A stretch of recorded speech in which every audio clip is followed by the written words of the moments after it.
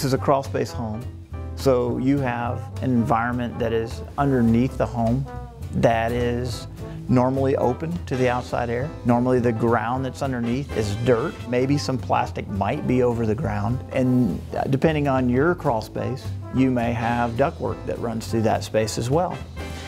And in a crawl space environment, you've got wood floors that are above, brand new wood floors, with an air conditioner up here trying to keep that environment at a certain humidity level. So we're trying to reach maybe 45% in the indoor environment. Well, underneath in that crawl space area, you could have humidity levels as high as 100%. Average crawl spaces that I go into that are open in the summertime, it can be literally raining up underneath the crawl space.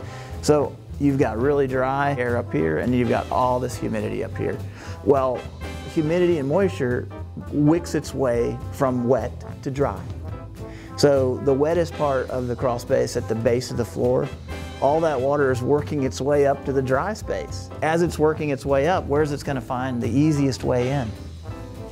Right at the joints of those wood floors. It's going to cup those wood floors and come out the cracks and the crevices and work its way into the environment so that it could be released into the environment instead of being held. We have a lot of clients that say, well, why don't I just seal that floor up?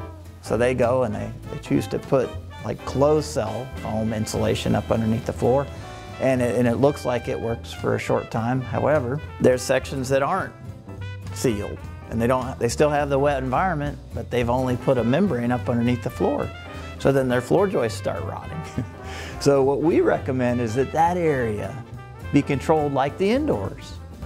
Seal that crawl space off with a clean space encapsulation system. Dehumidify that space so that that humidity is controlled at that 35 to 55% relative humidity level, which is perfect for wood floors, so that that floor can literally sometimes settle right back down as if it never happened.